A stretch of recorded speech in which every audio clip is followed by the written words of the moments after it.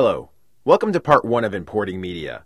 In this tutorial, we will cover how to import media from a DV camera, an analog device, and a DVD or Blu-ray disc. First, let's select Import from the Studio screen, and this will load the Studio import. The first thing you will see is that the interface is brand new. On the top left, you will see Import From. We have several options to choose from. I'm going to start out with a DV device. I have my DV camera hooked up to Studio using a FireWire cable. Below this, we see Import To. This shows us where all of our video will be captured to. If I want to change the destination, I simply click on the folder next to the word video, and we can choose a new destination or create a new folder for our footage. I'm going to select Cancel. On the top right, you will see Mode. We can change our presets, which means we can capture our footage as DV or MPEG.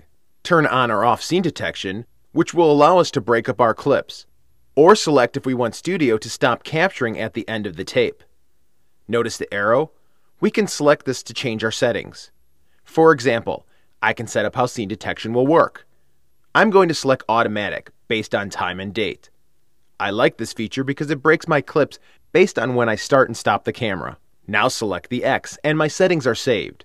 You will also see presets. Click on the arrow and we can customize our capture settings.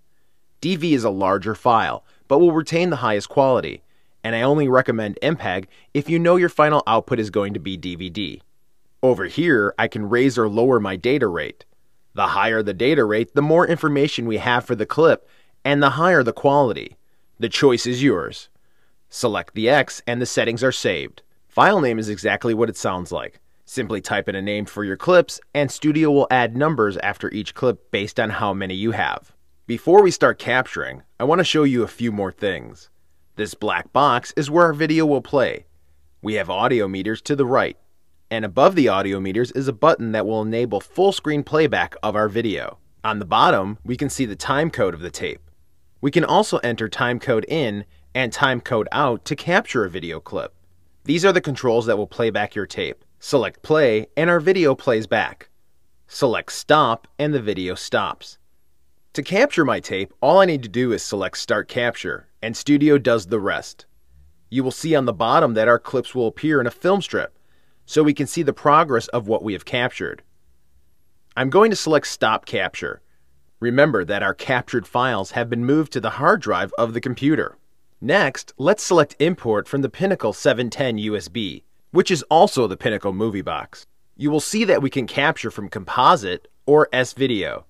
If I click on the arrow, this opens my capture settings. I can change brightness, contrast, sharpness, hue, saturation, and audio levels. I can also choose the aspect ratio, 4:3 or 16:9, and if my footage is PAL or NTSC. Select X to close this menu. Remember, Import To will let you select a capture folder. Under Mode, we can select our presets and scene detection. I'm going to leave all of this the same, but I'm going to change my file name. Select Start Capture, and Studio begins capturing our footage. Select Stop Capture, and our footage is in our folder. Finally, we can capture a movie from a DVD or a Blu-ray disc.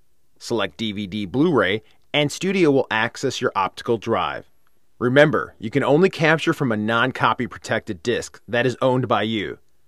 Again, if you want to change the capture folder, you can select Import To. The file name will come off of the disc, or you can change it.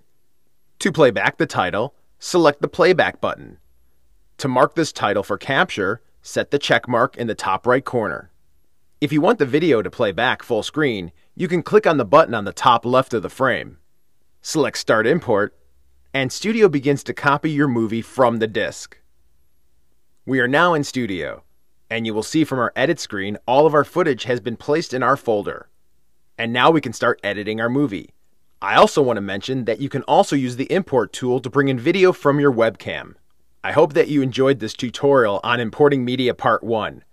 Remember, if you have a file-based camera or are interested in stop motion capture, I recommend you watch Importing Media Part 2.